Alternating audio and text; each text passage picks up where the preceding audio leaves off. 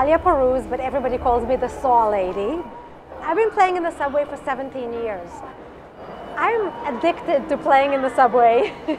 I don't think I could ever stop. It's just so much fun. It's the energy, it's the communication with the people. I don't know, it's just too much fun. Performing in the subway is very different from performing on stage. When you're on the stage, there is less connection between you and the audience. In the subway, the audience is right there with you.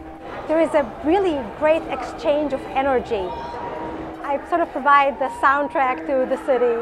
What I try to do is just give people, just a moment in which they can recharge their batteries and forget about their problems, forget about their trouble, and just enjoy for a moment. My role is to just put a smile on people's faces and turn an unfriendly space into a more hospitable one.